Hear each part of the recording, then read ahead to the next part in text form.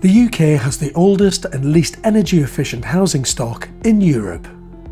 Of our 27 million homes, nearly 38% were built before 1946, and over 80% use gas for central heating. By 2025, gas boilers will be banned for all new builds, but this will only represent 1% of our total housing stock. To reach the government's goal to be net zero carbon by 2050 means we have to end our reliance on fossil fuels like oil and gas and change the way we heat our existing homes. We need to retrofit Britain. Now, we've also seen our energy bills skyrocket and they're set to rise even higher, so investing in energy efficient home heating has never been more important. Today I've come to this family home in Kent to see how they've switched to an Ecodan sustainable heat pump solution. Simon and his wife Sarah moved here in March 2021. Good morning, Simon, how are you doing? Hi George, nice to meet you. And you. Come on in. Beautiful house. Simon, fantastic house. Thanks for having me today. Tell me a little bit about the property. Well, obviously it's a converted farm building. It's a 16th century oak frame barn, and it was converted in 2019 and we've been here a year. And what was the heating system when you bought the building? The developer put in underfloor heating, which was an excellent choice. However, they'd put a gas LPG boiler in, which was slightly disheartening. So that was the prompt for us to move over to an air source heat pump. So you made the transition from LPG to an air source heat pump. Why did you decide to do that? I guess the LPG was just sort of a staging point. We'd had oil for 20 years in the previous property, and being exposed to the volatility of buying fossil fuels, we thought we'd like to move over to the heat pump technology at that point. So you've got an air source heat pump. I've also noticed you've got solar panels on your garage roof. So you've made a big step in terms of heating and electricity and becoming green. Do you store any of that energy? Yes, so the solar we can obviously use during daytime. However, a lot of it would have to be exported. So we made the decision to put 6 kilowatt of batteries in place. So that provides us with our electricity in the evening, and then any excess left over can run the air source heat pump. I mean, the underfloor heating is a slow, low temperature system. So in fact, on a sunny afternoon in the winter, you'd put the heating on in that peak time, and that would bring the floors up to temperature. So you're trying to sort of think ahead. And how does this system compare to when you were paying for LPG that was in before? I think we worked out that the electricity to run the air source heat pump would be equivalent to the LPG. Okay, so roughly about the same when LPG was But at a low price. 12 months on, I think LPG has gone up 4 to 5 fold. So therefore we have to be significantly below those costs now. Yeah, you'd be way less than that. And with the Ecodan, what's it like living with it? Because, going from an oil system to an LPG system to going to a renewable energy system, it's completely different, isn't it? Like, how do you feel about that? I think mainly you don't really know it's there. It's very quiet, so you don't really hear it firing up in the morning like you would a boiler. And I guess the closest analogy is a little bit like an electric car. There are so few moving parts. It's got a fan and a compressor, but that's it. So the clean technology side of it is, I suppose that it makes you think, why on earth were we doing it the way we were before? Because we were just burning stuff and sometimes having quite noisy systems. It sounds to me like what you're saying, it's the complete opposite with this system. Yes, I mean, when they installed it and they were demonstrating its use, we kind of weren't sure it was actually on because the fan was rotating so slowly, and we were wondering when it was going to come up to speed like an aeroplane, but it never did. So often it sits there just sort of purring away. What do friends and family think when they come round? Because they must see, you've got your solar panels on the roof and they see the unit for the air source heat pump. What sort of questions do they ask you?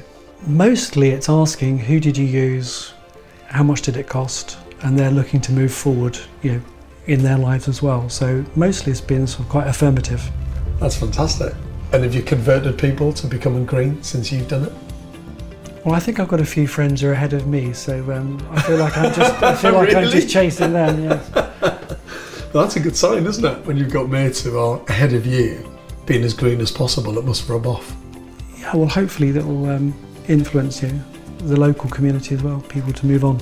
Really good.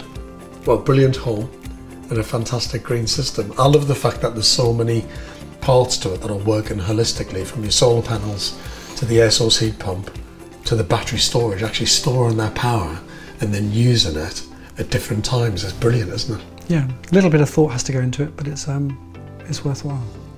Jason Woods from Dore Woodman Renewable Heating is here to tell me more about the installation. Jason, nice to meet you. Hi George. How are you doing? You alright? Good, thanks. Thanks for coming today. So Jason, how do you work out how this Ecodan unit can provide all the heating and hot water that Simon's family need?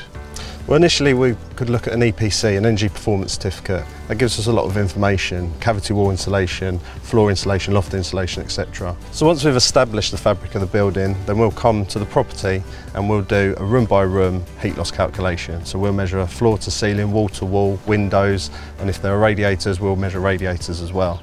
That enables us then to really ascertain exactly the size of the heat pump that we need to provide 100% of the heating and hot water for this home. And for any MCS accredited business, that should be done part and parcel before every single install.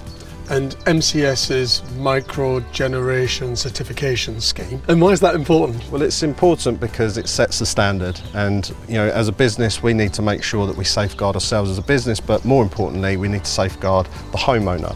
And without the MCS certification, you wouldn't be able to apply for any grants that are available from the government. So without MCS being in place, you can't apply for the government subsidies to help pay for this? No, you can't. There's documentation that needs to be presented in order to apply for the voucher. And you can get up to £5,000 towards the installation of a heat pump. Which is incredible. Yeah, it's through the BUS scheme, which is a boiler upgrade scheme. And what about planning permission? This property is unique. It's Grade 2 listed building, so there was a planning application that needed to be put in place here. However, for most heat pump installations, it's all under permitted development, so no need to do any planning whatsoever beforehand. And Jason, you've installed many Ecodan systems. Why do you use Ecodan? The Ecodan system's been around for about 15 years. We've been installing them for 4 years, and we know the reliability of this unit, the technology that it provides, and also it's becoming a household name. It's right up there as a market leader when it comes to heat pump technology for residential homes. And there's an app, isn't there, which provides a lot of support? There is. It's called the Mailcloud App, and it should come as part of your package when you're installing the Mitsubishi Ecodans. And the app allows you as a homeowner to access reports of how much energy use there is. You can control heating, hot water. And for us as an installer, we can access it remotely. So if there's anything that needs tweaking or looking at, then we can do that without coming to site. And also for the guys at Mitsubishi, gives them the opportunity to look at anything if there is anything that really needs to be looked at, essentially. So you get access to it, the homeowner gets access to it, and Mitsubishi get access to it to provide all the support to make sure that the system's running as well as it should be. Exactly, and it's really about making sure that the heat pump itself is running as ultra efficiently as it most possibly can.